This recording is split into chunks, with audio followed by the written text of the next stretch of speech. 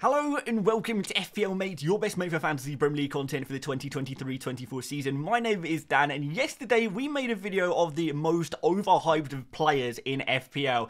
This time we're going to do the most underhyped players, the players that are making me say, why are people not picking these guys? So in this video you're going to find some really nice differentials and just some players in general that maybe are not being appreciated enough by the FPL community. If you do enjoy this one, please do drop a like, it really does help out the channel, and subscribe if you want more FPL tips in your faces every single day. Let's have a look at these players, starting off with my 8th most underhyped player in FPL right now.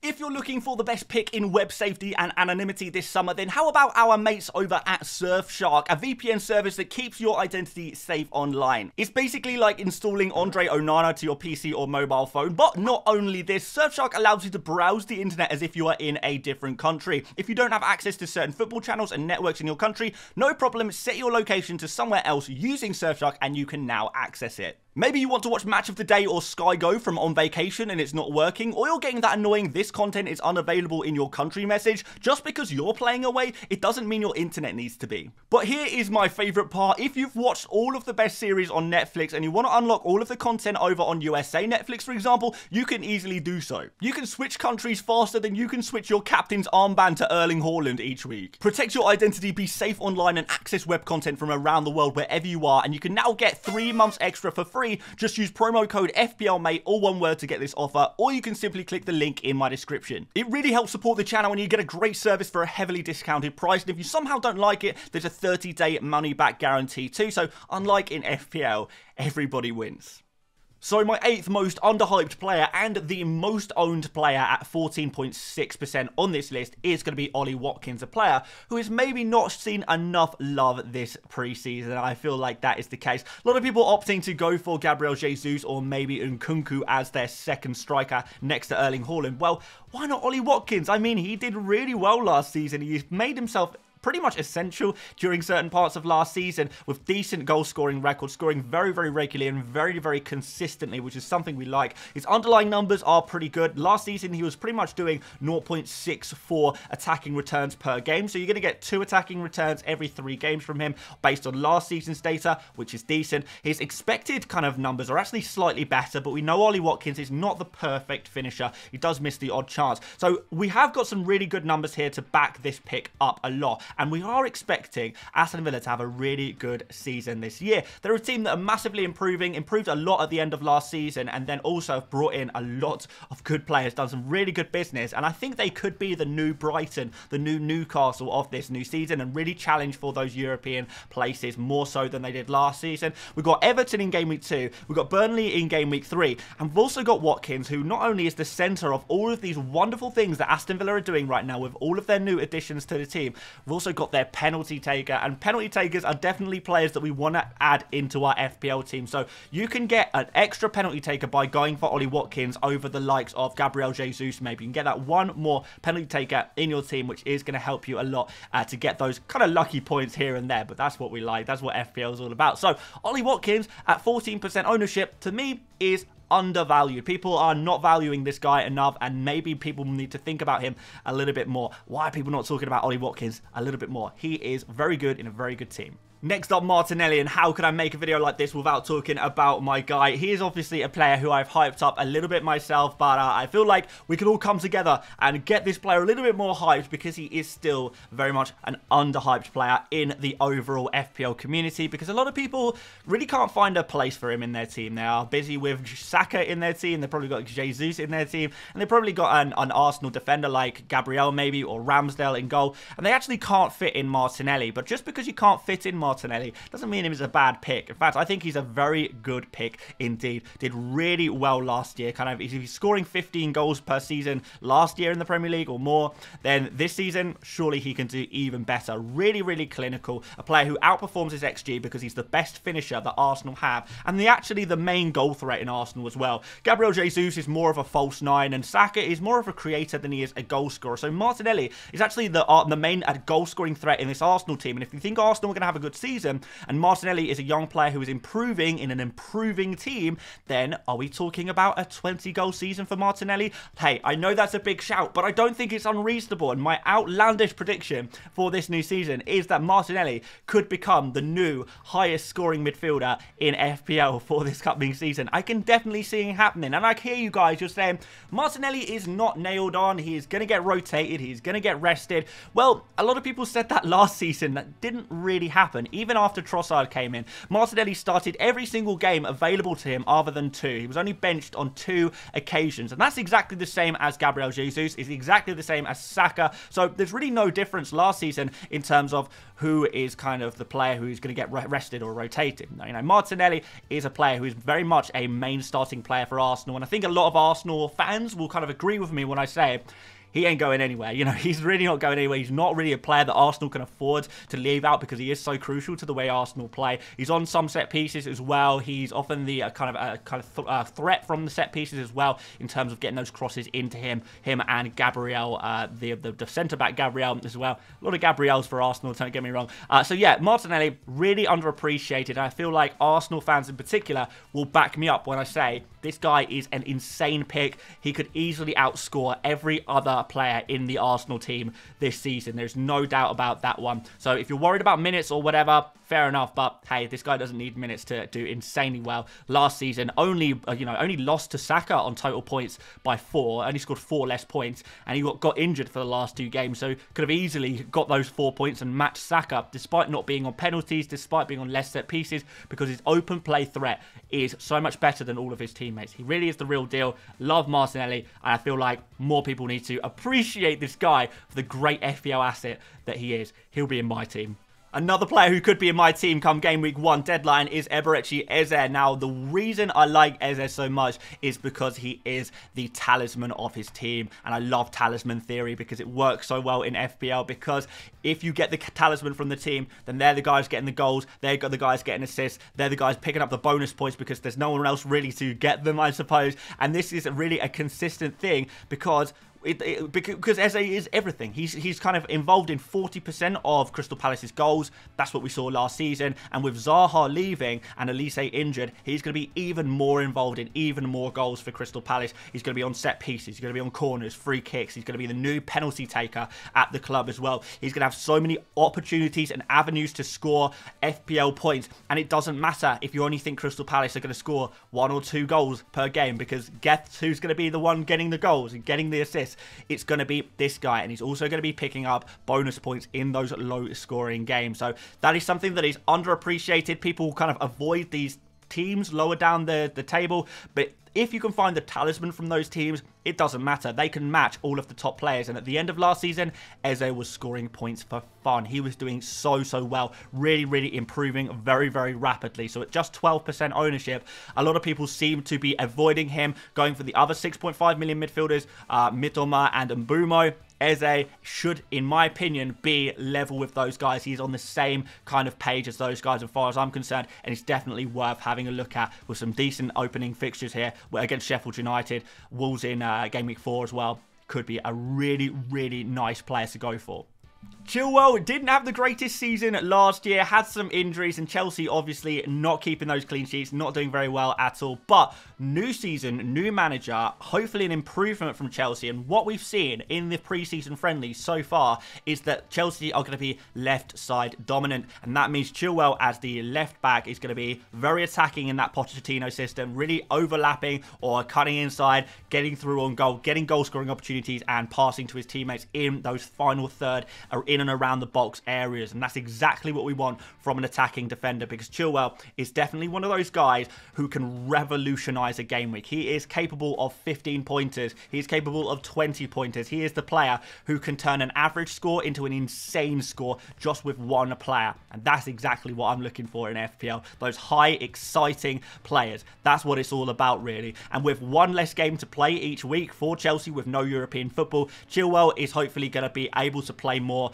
get rotated less, and get injured less as well, which is also a very, very positive thing, because when Chilwell is not injured, he becomes an insane FPL asset, and right now he is not injured, so he is an insane FPL asset. You could pick him up for just 5.5 million. After the Liverpool game, Chelsea have insane fixtures, and even that Liverpool game, the last 4 times these two teams have met, it's been 0-0 on each occasion. So Chilwell can definitely grab you a clean sheet in that game. And then after that, it's going to be points galore for him, as long as he can stay fit and you are willing to take a player who may get injured at some point and you have to use a transfer. But hey, that's what transfers are for, right?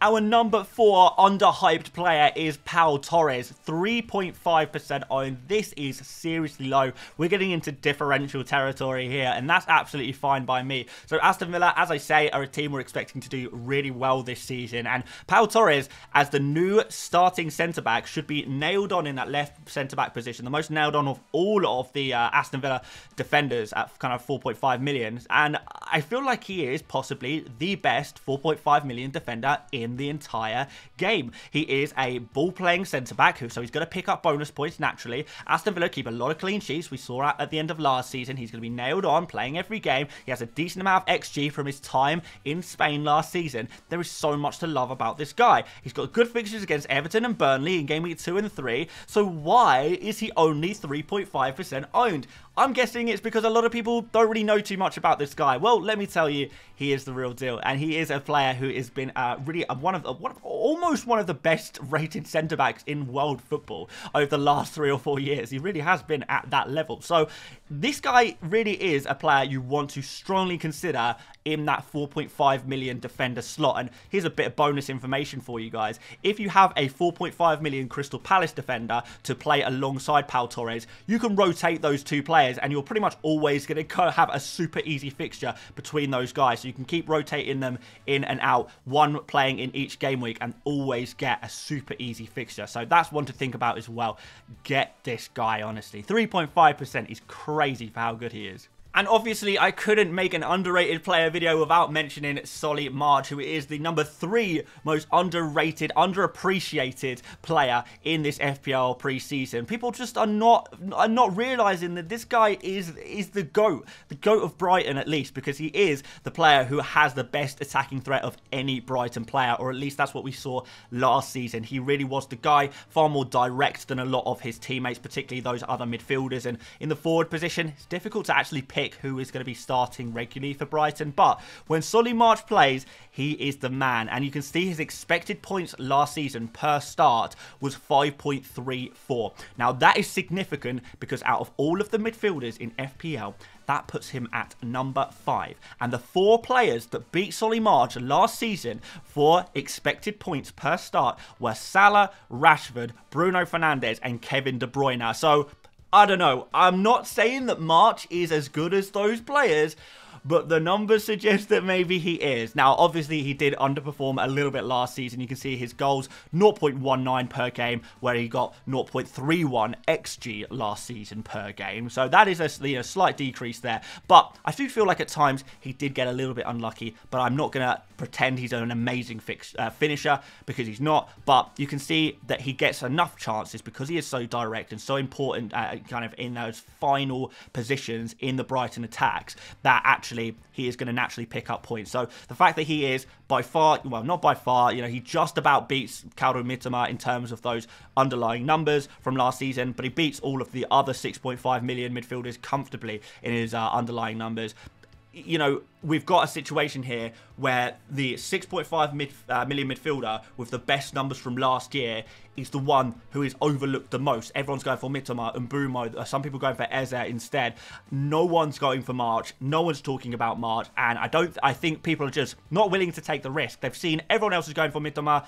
Therefore, we have to go for Mitoma. I don't actually think that's the case. This is a real smart way to play differentials if you want to go for March instead, because on paper, he is the better pick if you're brave enough to go against the crowd. Criminally underappreciated at 3.1% ownership. Maybe we can pump that up a little bit and get more people involved in the Solly March gang. I'm wearing a Solly March shirt today, by the way, in case you didn't notice. I absolutely love this player.